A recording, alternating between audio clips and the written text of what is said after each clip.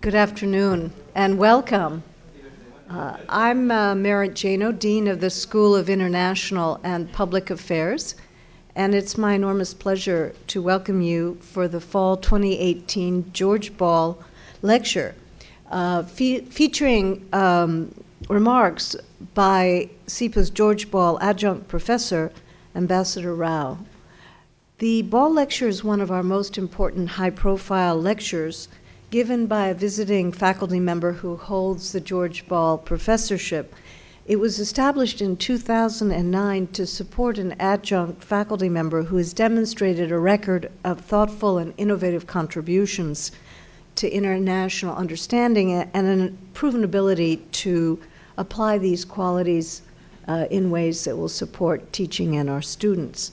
As you know, George Ball was a remarkable establishment figure, a senior leader, who spoke truth as he saw it. And in the spirit of George Ball is an important spirit to acknowledge. You know, he served as Undersecretary of State in the Kennedy and Johnson administration, came to dissent from Cold War orthodoxies, especially during the early stages of America's involvement in Vietnam, but really came to stand for and be an exemplar of reasoned, loyal opposition during an era when the pressures for conformity of thought around that U.S. foreign policy venture were very much upon him.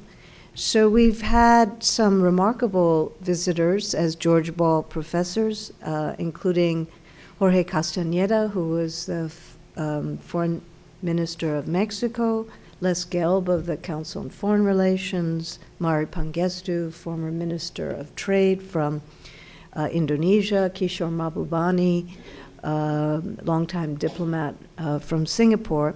And today's topic, the complex relationship between India and China, would be, I know, of enormous interest to George Ball if he were here today, who thought so much about international relations and was deeply interested in Asia. We're at a hugely important moment, I think, in relations with East and Southeast Asia, and we're deeply grateful to have had Ambassador Rao with us this semester. She has had a truly remarkable career, which spanned more than 4 decades as a diplomat and senior official in India. She has said that her dream from the age of 12 was to join the Indian Foreign Service. She took the civil service examination, came out at the very top, and I believe joined the service at about age 21 or some such age. She's had numerous important assignments in the Foreign Service. She was India's first woman spokesman, the first High Commissioner from her country to Sri Lanka, the first woman ambassador to the People's Republic of China. She served as India's Foreign Secretary from 2009 and 11, and after that was appointed as India's ambassador to the United States, a term she served for 2 years. And upon her retirement from active diplomatic service, she entered the world of academia with an appointment as the Mira and Vikram Gandhi Fellow at the Indian Initiative at Brown University. And she's pursued a variety of academic interests, teaching undergraduate seminars, graduate seminars, including one this semester at SIPA called India's China Relationship from Coexistence to Contest to Competition. She served as a visiting scholar at other academic institutions, received numerous honorary degrees, and is in that wonderful tradition of the Renaissance person, both a poet and a musician, releasing her first commercial album in 2017, I understand, which is available on iTunes India, and a book of poems, Rain Rising, in 2004, which I greatly admire. And I know she said of her diplomatic service, I became a diplomat because of my curiosity about the world around me, about history, both ancient and current, and the manner in which I was impacted by the spirit of a newly independent India. I'm very grateful that you're here with us today. I thank you so much for sharing your thoughts on Dreamcatching, Can India and China Be Friends? please join me in welcoming Ambassador Rao. Thank you.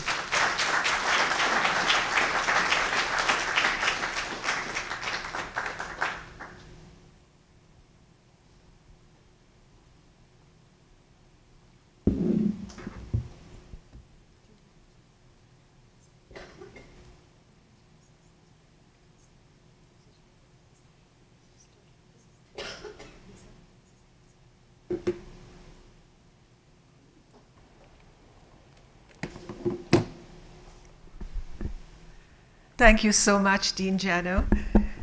Distinguished faculty members and guests, dear friends, and students. I see some of them here too.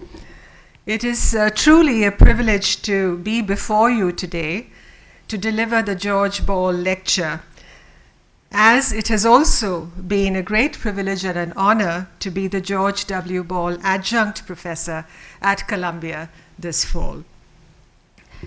In recent days, I've come to understand in a much deeper fashion what an extraordinarily fine diplomat and public servant George Ball was, and how uncommonly prescient he was about critically important global issues of his time. I'm speaking particularly of Vietnam and Iran. He was an intellectual gladiator in many ways, fond of quoting, since he was a student of literature, fond of quoting T.S. Eliot, those famous lines of how, and I quote, "We had the experience but missed the meaning," which can apply to so many situations that face countries in their domestic and foreign policies and on issues of national security. More than in the power of cold iron, you remember those lines from Kipling, and military strength and power, George Ball believed in the power of diplomacy, of clear communication, of moral leadership, and firm adherence to principle, of moral muscle, the essence of what a strong, prudent, respected, literate, and principled diplomat should be, as Arthur Schlesinger Jr. once said. Schlesinger also called Ball the urbane iconoclast, and it is my belief that urbane iconoclasm should define the path or the art of path-setting diplomacy. The topic of my lecture today is somewhat of a decoy. Dreamcatching comes from the Native American culture.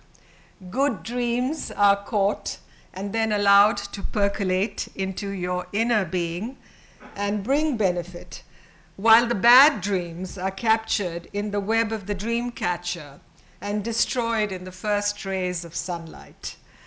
Dream catching in diplomacy may be unsustainable in many ways, because while politicians may indulge in the rhetoric of dreams and visionary renditions of the past and the future that lies ahead, the public servant diplomat makes his or her pilgrimage in the present day, dealing with current crises, continuing negotiations, and shaping policy responses to pressing issues.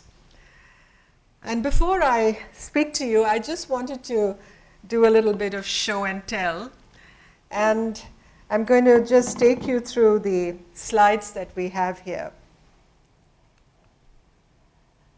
I'm kind of giving you an overview of the impactors on this relationship and the personalities who have informed the narrative of what I'm going to speak of.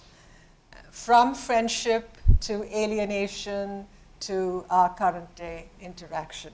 So here you have Rabindranath Tagore, the famous Nobel poet laureate of India. He won the Nobel Prize in 1912, and he had a long association with China, visiting there a couple of times in the 20s, and then setting up the famous China House, China Bhavan, as it's called, in West Bengal in the University of Shantiniketan. And what would interest you to know is during China's civil war and during the Japanese invasion of China in the 1930s and 40s, many Chinese intellectuals made their way to India and went to Bengal, to China Bhavan, to Tagore's institution. And one of them was the famous Chinese artist Xu Peihong. And he painted this wonderful picture of Tagore while literally in exile in China, in India in 1940. So it's quite a historic picture that hangs today in China Bhavan in Shanti Niketan. Shanti Niketan incidentally means house of peace. Prabodh Chandra Bagchi was one of our earliest modern sinologists. He died in 1956, but he contributed tremendously to the understanding of Chinese culture in India and Indian culture in China. And his parting words to his Chinese friends was to quote these lines from one of the ancient Chinese Indian pilgrims in China. And this is what those lines from a poet living, a pilgrim, a monk living thousands of years ago, these are the words. To friends in China, to show that we are not forgetful, the road is long, so do not mind the smallness of the present. We wish you may accept it. So in a way, the present in India-China relations has a smallness to it, which I shall elucidate in my lecture.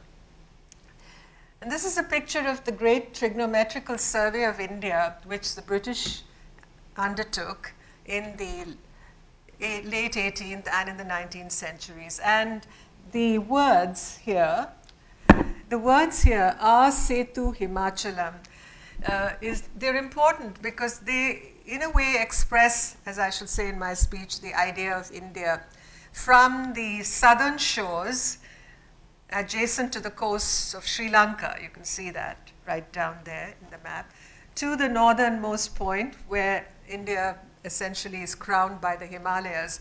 So when we say in Sanskrit, "Ar Setu Himachalam," it means from the southern sea, from the Pork Strait that separates India from Sri Lanka to the Himalayas, something like when Americans say from sea to shining sea. I've used this image of an Indian Buddhist temple in Loyang because in a way it's connected to my title on Dreamcatching. Because Loyang is the site of the famous White Horse Temple. I think a lot of you who have been to China know the Pei Masa Temple.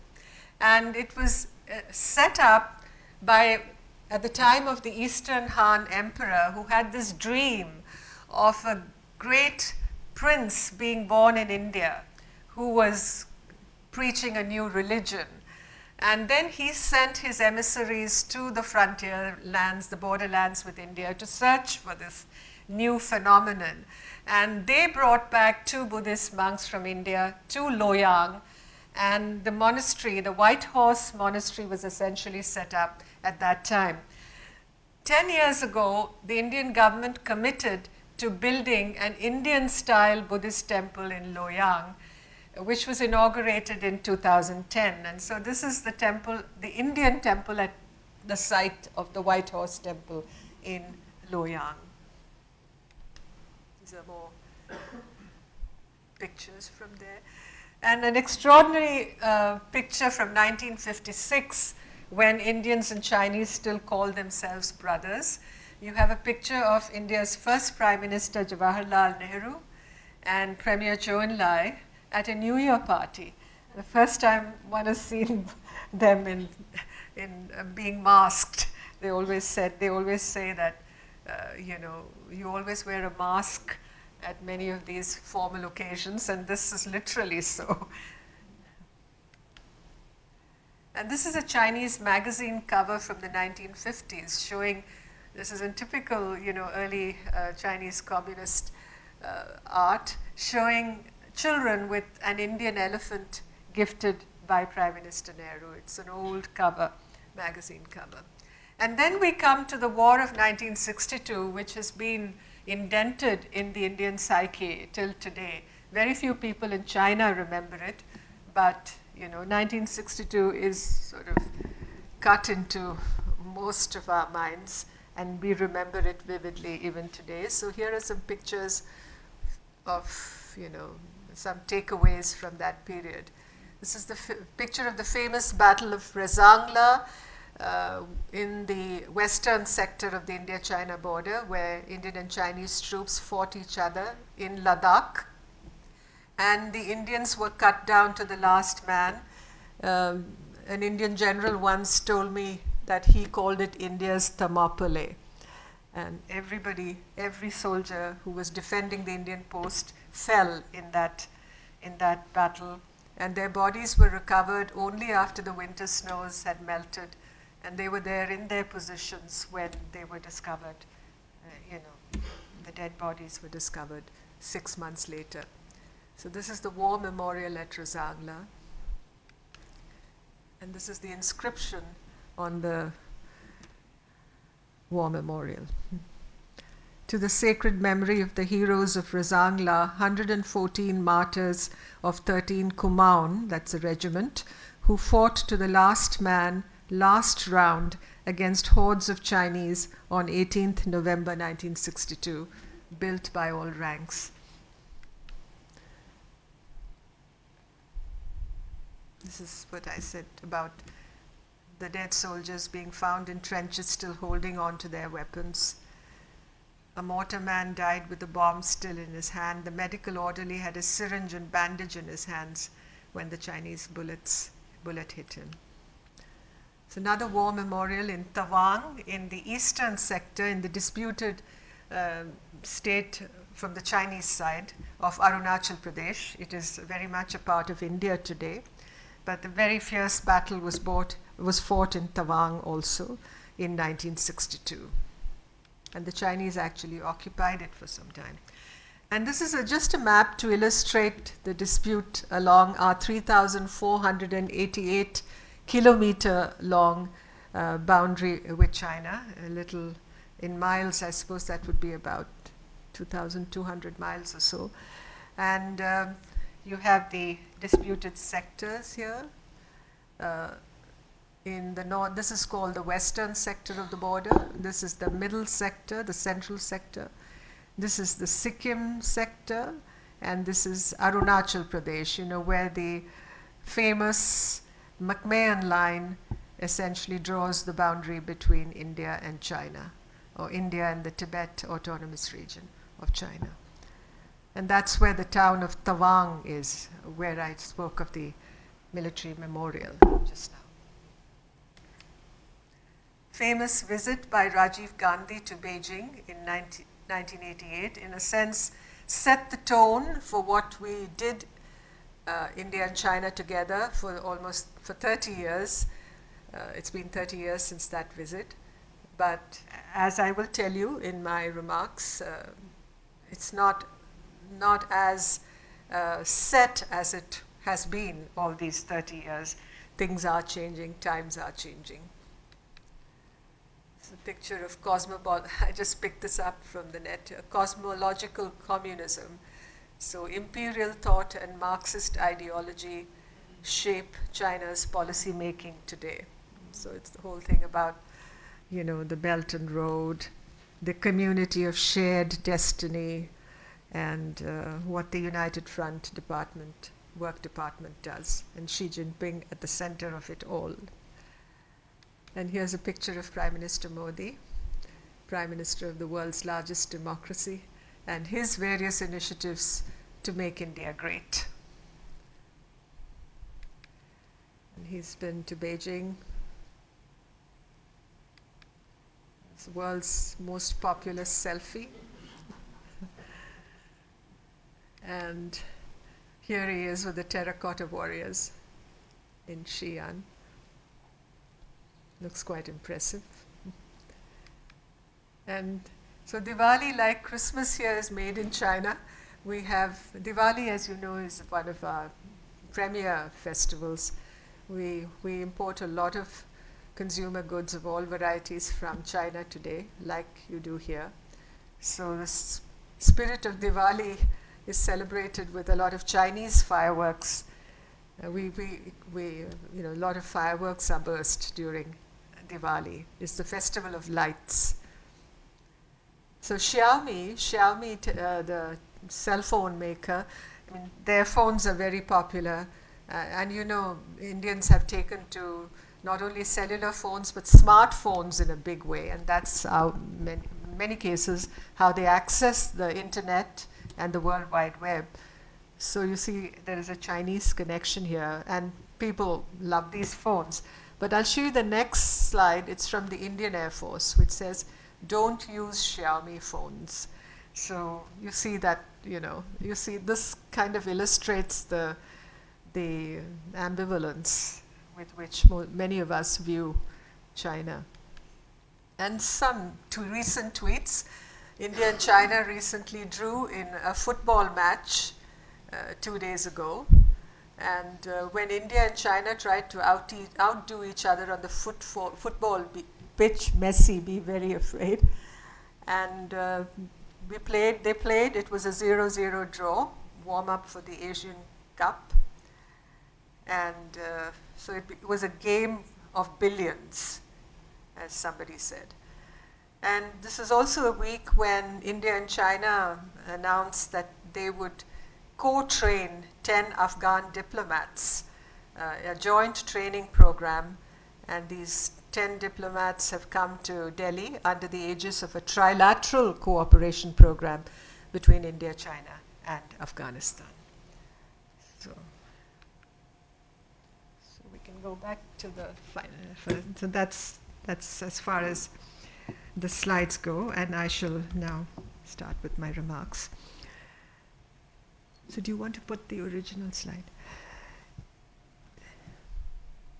India and China are neighbors, as you know, and close ones at that. China's southwestern borders run contiguously with the Indian subcontinent, with the Karakorams and the Himalayas in between.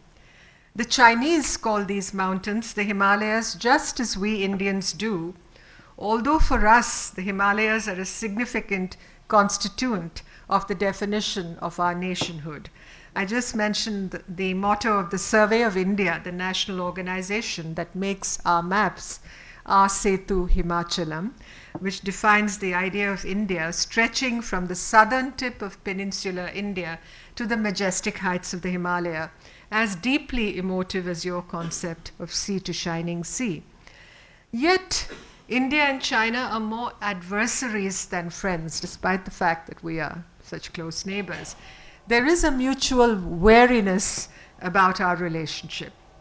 Despite the muffled footsteps of history that speak of a millennial friendship between the two countries, of the Eastern Han Emperor who dreamt of a great religious figure being born in the Western paradise, which is how ancient Chinese referred to India, and ordering that the teachings of this figure, the Buddha, be brought to Loyang in the Chinese heartland to create a famous white horse temple there, the current reality speaks differently.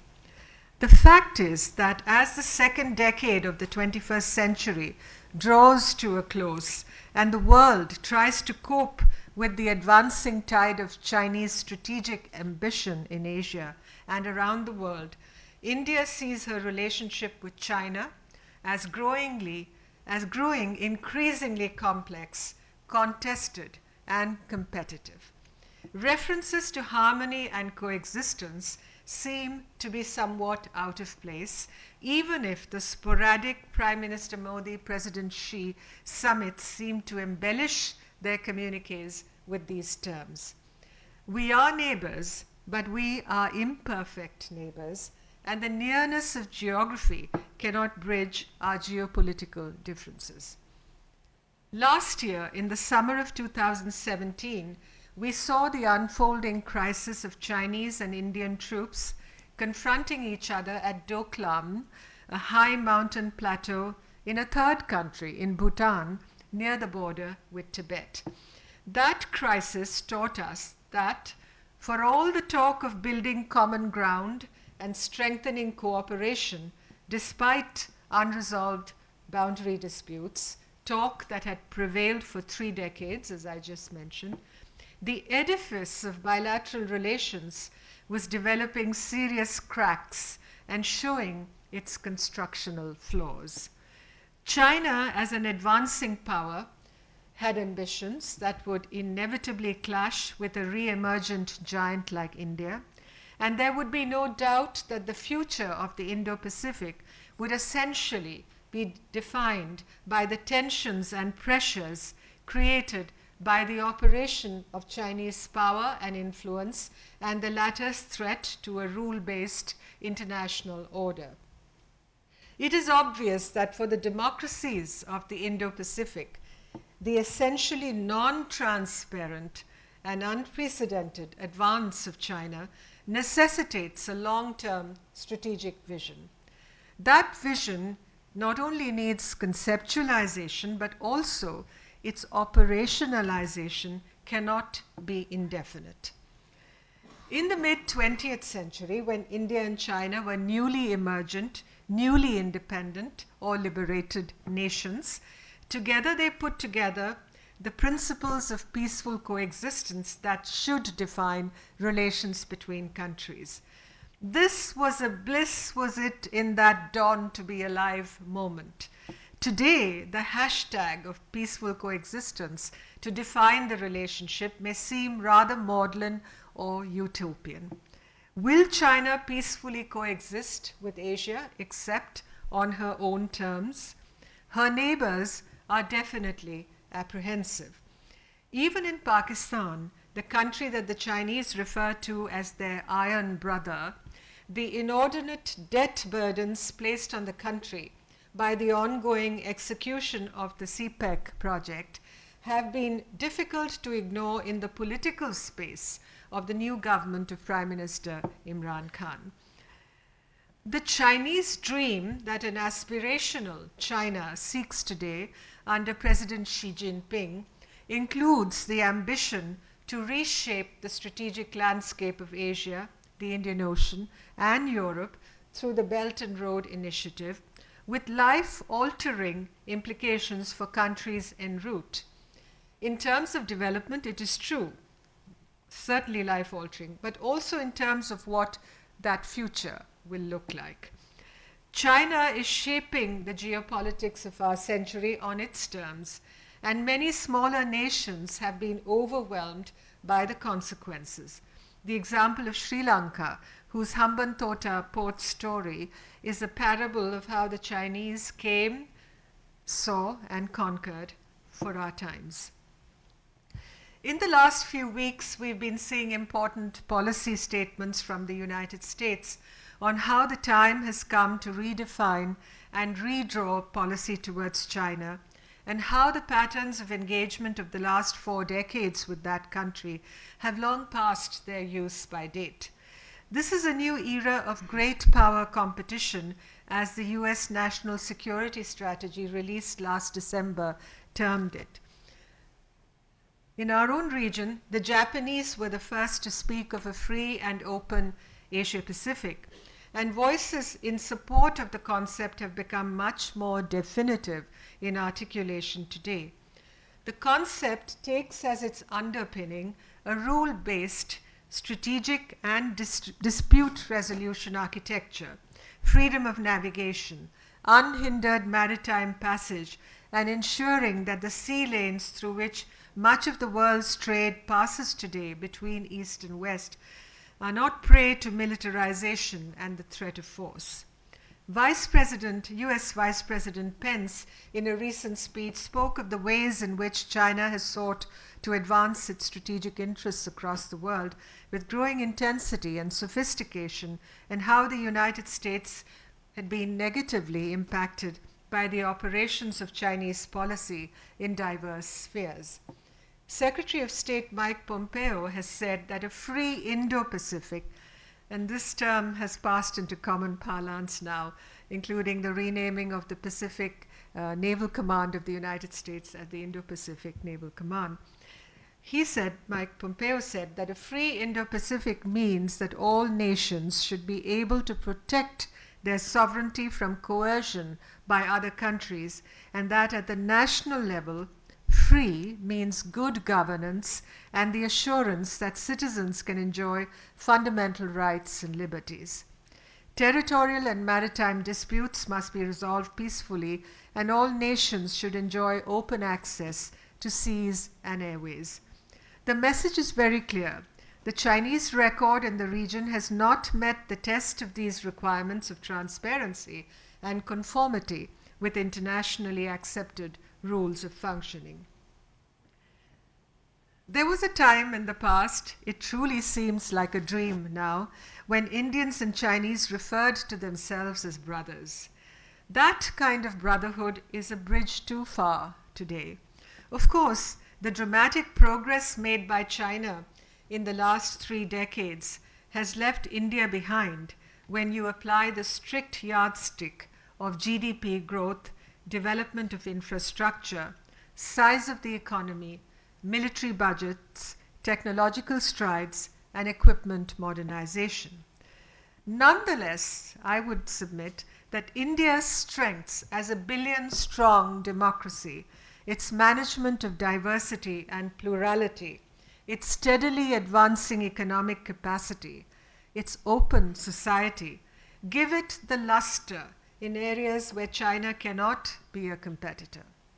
The uniqueness of India's example makes a powerful statement in Asia and the free world. In recent days, China has called upon India to create with China a collective opposition to unilateral trade protectionism, as they term it, by the United States.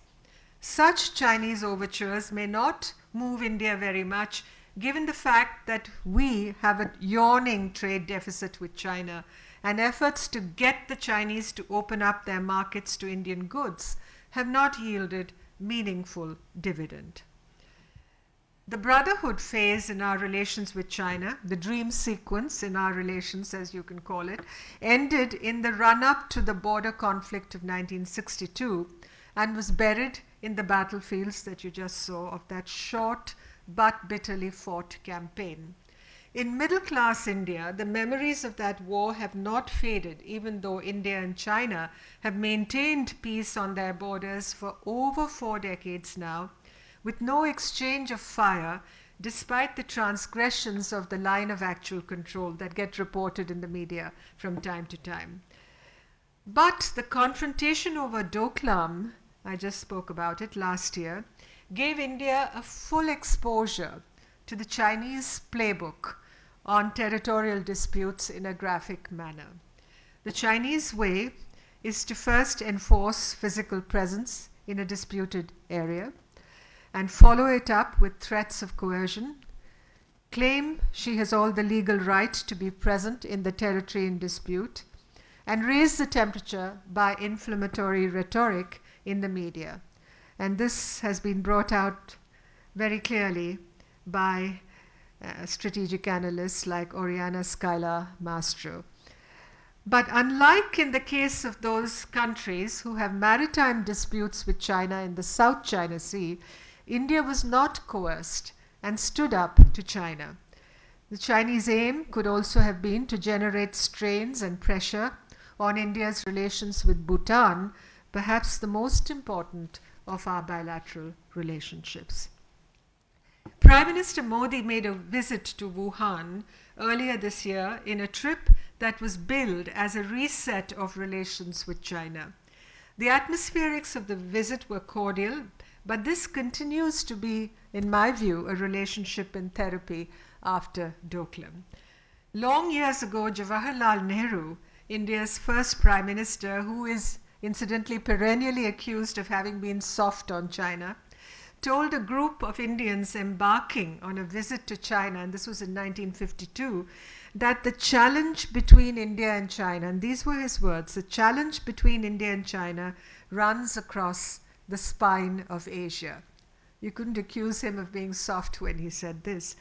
For most Indians, that continues to be the challenge. India obviously needs to leverage her being different from China more effectively. Openness, transparency of functioning in the region, promoting the idea of South Asia as an integer, with India being willing to provide non-reciprocal advantages in trade and connectivity to smaller neighbors, dealing with the asymmetries of power and influence created by China through better neighborhood relationships, efficient delivery of development assistance and capacity building in democratic governance, the deployment of maritime strength and capability, and deepening relations with the US, Japan, Australia, and the ASEAN countries are all important and integrative requirements in this process. At the same time, an open breach in relations with China, barring a serious disruption caused by military conflict, is not visualized. India has its own national growth strategy to pursue and fulfill, and an increasingly aspirational young population whose livelihood needs must be met. Our northern borders are unquiet, and the Pakistan relationship is troublesome enough. The trade and investment links with China, as they have grown over the years, indicate how evolved this relationship has become. China is our largest trading partner in goods.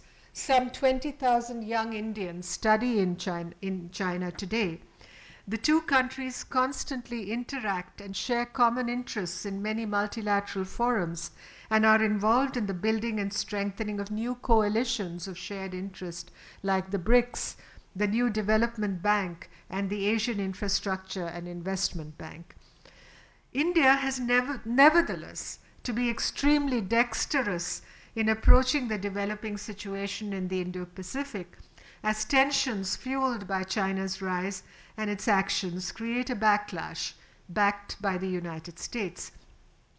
The strategic and indispensable, as it is called, partnership with the United States that India has today is the most important of our foreign policy relationships in many ways, in many senses, both on the global and regional stage. When you are posited against what are hegemonic aspirations of a new power in the region, what are seen as hegemonic aspirations, that is, I'm referring to China, a China that is also non-democratic, there is strengthened reason to work with other democracies in the region, and particularly the United States, which is an Indo-Pacific country, to meet this challenge, to paraphrase Nehru, across the spine of Asia. But India's China relationship will continue to be crucial to its future well-being. Our tryst with destiny, to borrow another phrase from Nehru, at the dawn of Indian independence in 1947, will essentially be a race against China. It will require a considerable amount of creative diplomacy to calibrate a reset in relations that recognizes that the structure of bilateral relations created over the last 30 years following the 1988 visit of Rajiv Gandhi, you saw the picture, to Beijing, has lost considerable sheen and usefulness. The territorial dispute with China remains unresolved. The China-Pakistan relationship is a much more aggravated source of concern. China's South Asia strategy directly dilutes and undercuts India's interest in the region. And I'm afraid there is no real empathy between the two countries. That ecosystem of scholarly contact, educational exchange, tourism flows, mutual understanding and sensitivity, so vital for better understanding, is, I'm afraid, underdeveloped. Most importantly, China and India are not the countries they were in 1988 when Rajiv Gandhi made that historic visit. While the structures put in place at that time to manage the relationship have not collapsed, the world today is also a very different place. China's impending, threatened, call it what you will, dominance of the region we live in requires our policymakers to return to their drawing boards. India also needs to leverage its connectivities with Southeast Asia more effectively through an intensification of its Act East policy. The northeastern states of India, which are naturally linked to Southeast Asia through ties of history, ethnicity, custom, and tradition, as also geography, and the Andaman and Nicobar Islands in the Bay of Bengal, should be key catalysts in this regard. The Andaman and Nicobar Islands ladies and gentlemen, are very, very close to the islands of Indonesia, very, very close. The strategic importance of the latter, I'm referring to the Nicobar Islands particularly, needs leveraging to our advantage. India has to orient her strategic thinking more purposefully to focus on the defense of her coastline, which is both an asset and a vulnerability, if you remember your colonial history. You remember how Vasco da Gama discovered India, or as one historian put it, how India discovered Vasco da Gama. Her vulnerabilities have to be transformed into assets through improvements in infrastructure, business friendliness, speed and execution of projects, and deepening strategic tie-ups with partners like Japan and Singapore. Today, even more than her mountain frontiers, India's coastal installations and harbors are her front line. And unlike China, as far as India's maritime frontiers go, she is not faced with dilemmas posed by island chains. Her Nicobar Islands have the capacity, as one of our historians said long ago, to control entry into the Gulf of Sumatra and the Malacca Straits. The challenge before India is how it converts its resources into more effective influence in Asia. Her diplomatic influence must be energized through intelligent choices of non-allied defense partnerships, networks of economic relationships which deliver in terms of process and execution, a sophisticated projection of soft power, and being that model for inclusive, rule-based, and tolerant democratic good governance. We can spread a lot of sunlight around, I'm sure. India must be prepared to be a serious competitor to China in promoting its interests in the Indo-Pacific, understanding that, as Matt Pottinger of the US National Security Council said recently, referring to China and the United States, that competition will be at the forefront of the relationships we have, both the United States and India, with China as time goes by. In conclusion, to return to the theme of our lecture today, can India and China be friends? My answer would be a very qualified no, I'm afraid. A no, because of the terrain of the relationship today, strewn as it is with complexities and sources of friction like the unresolved border dispute, as well as our competition for regional influence, particularly in South Asia, and China's perceived reluctance, and I'm talking of the Indian public when I'm saying this, China's perceived reluctance to support a greater voice for India in global governance. But neighbors cannot turn their backs on each other. So even as India must be the example of a responsible, cooperative, democratic global presence that China is not, and must build strong, well-functioning partnerships with the United States and Japan particularly, it should avoid the path of direct confrontation with China. We certainly cannot afford to sleepwalk into confrontation with China, as an article in the Washington Post, a John Pomfret article, said recently with reference to the United States and China. Tensions with China cannot be eliminated, but the two countries must maintain a steady and stable equilibrium in their relationship. An over 2,000-mile long unsettled border, the largest territorial dispute left to be resolved in the world, is a constant reminder of how easily disturbed this relationship can be at very short notice. Therefore, ladies and gentlemen, I would submit the real world dominates the dream world in India's China relationship. Thank you. Well, it's been said about diplomacy that is life without maps, so it's very difficult for me to chart a precise course on where this relationship would be headed. I would say that, dreams of utopia are certainly ruled out as far as the future is concerned.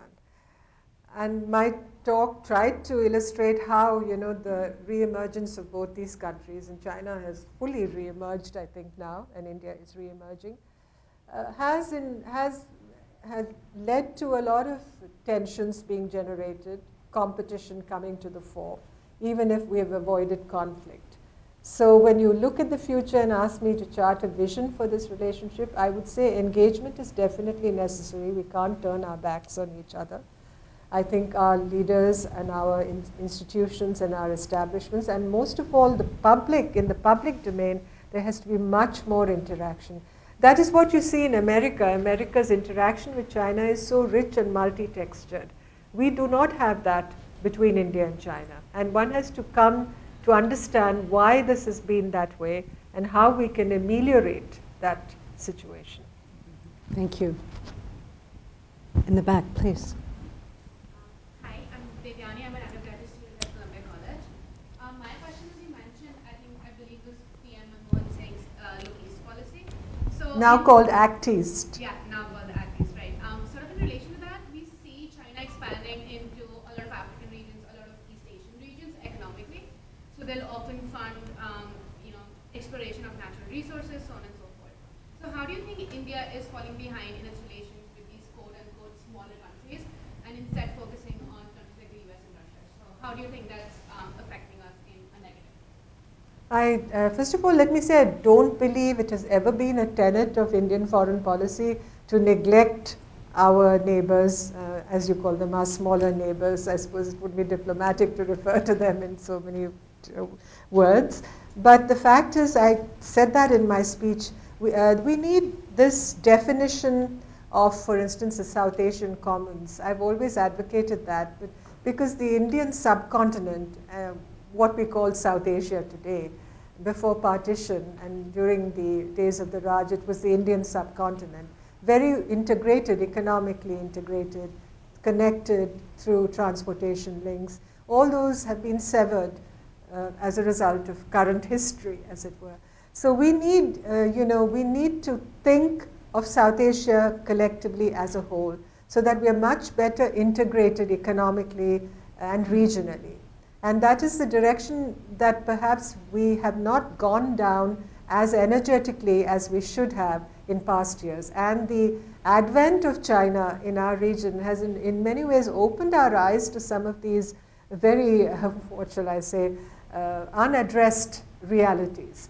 And, but let me also say that with our neighbors in South Asia, and I would put Pakistan in a different category given the very complex nature of our relationship with Pakistan.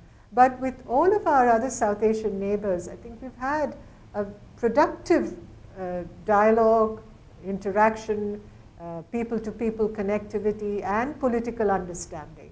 And I think, in many ways, India is the, we're the place of first resort for many of our neighbors. You look at the tsunami when it happened in Sri Lanka.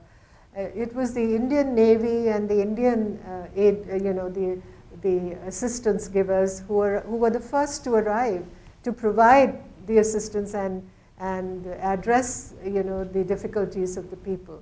So in that sense, those links are organic links that cannot be severed. So we're not neglecting, to address your point, we're not neglecting our neighbors and just having good relations with the US or Japan or some of the larger democracies in our region. That is not our intention and never was. I think the neighborhood first policy has always been a tenet of our foreign policy. I'm seeing now lots of questions. Let me just collect a couple, if I may, and then let you have some concluding remarks, starting back there.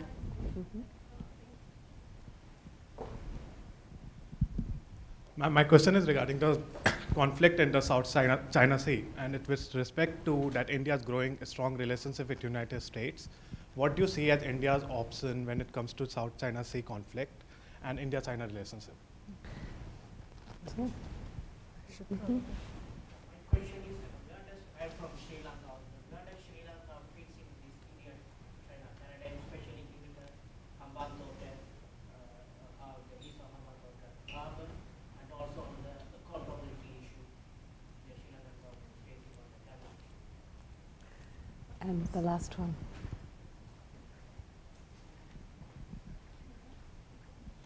Thank you for a very thorough presentation.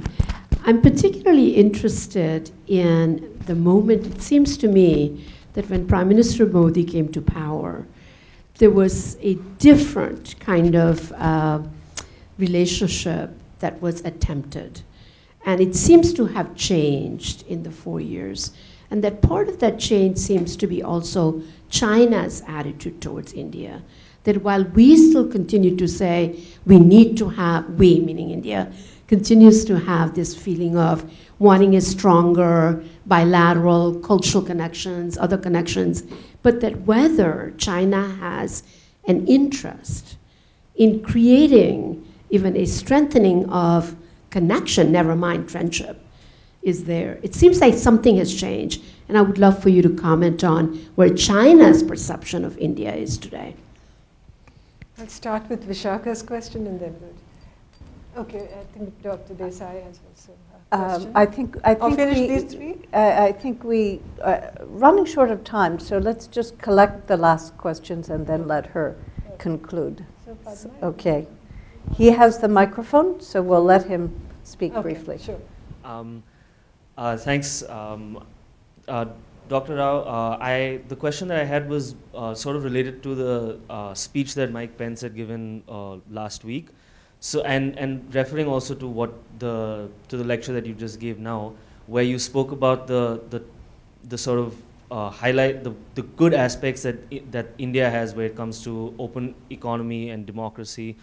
Looking at both of those speeches and especially how they've been perceived, one narrative that has come out that has been propagated from China is how democracy doesn't work, and they use the Trump election, the election of Donald Trump, to highlight that and to amplify that. In envisioning a strategy or a policy towards China from an India and US perspective, what is the way? How can India and the US counter that narrative, where democracy is being pushed down because of populism? Thank you. And for the last comment from Professor Desai. So you're hearing a bit from our community of the reactions to your ideas? Yes. The Chinese economy is not doing well. It grew at 10% in the years of 1970s to 1990s. Today, growing at 5.5% to 6% GDP growth rate. The one-child policy has now cut back on the labor force of China. Wages have gone up. And so the economy is, in my view, considerably serious problems. Will that constrain China's territorial and other advances and aspirations in the Himalayan and the Pacific region? Thank you. Okay. So start with Professor Desai's point and try to remember the rest. I think China's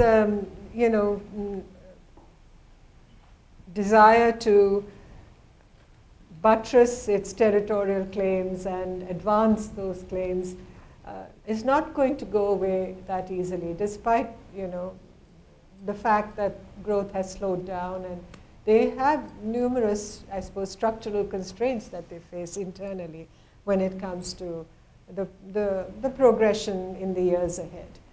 And which is also why you see this whole, somebody called it, put it in German, Drang nach Westen, not Drang nach Osten, but Drang nach Westen, pressure towards the West and opening up, the Belt and Road, and and also the rise of nationalism within China. It's sort of fueled, whole generations of young Chinese are growing up reading about lost territories and how they have to be regained. And this fire that has been lit under, those feelings will be difficult to put out. And I think the regime will be constantly under pressure to show how they are defending the Chinese interests. So I don't see that going away. I don't see claims being cancelled out or China coming to the negotiating table, with the view that let's settle these things in a spirit of give and take. I think in our own case with China on the territorial issues, I personally think their positions have hardened over the years and not in any way been diluted. So that's to answer your question. On Vishaka's point about, the lack of Chinese, the kind of neglect of India in many ways. The fact is that an average Chinese knows about the Buddhist connection and, this whole thing about the Silk Route. I mean, essentially it's called why is it called a Silk Route? It was essentially a route on which there was a great traffic of ideas between India and China. And that traffic of ideas is not there anymore. I think we need, why is it not there? I think between the US and China, again, there is a traffic of ideas. But somehow India has existed in some mind's shadow, in some kind of rain shadow, as we say, as far as the Chinese are concerned. And then, of course, you have the question of Tibet, and I didn't talk about it, but for the Chinese on the street, I mean, they think of the Dalai Lama, the fact that he's in exile in India, never mind why he's there, but they have this impression about India somehow being involved in it, which is not the case. So popular culture, Bollywood, of course, is quite popular. I wish they would import more Bollywood films, but there's a limit to the numbers that they import every year. India is not studied sufficiently in Chinese schools or universities. There are a few India centers, India studies centers, a few India scholars.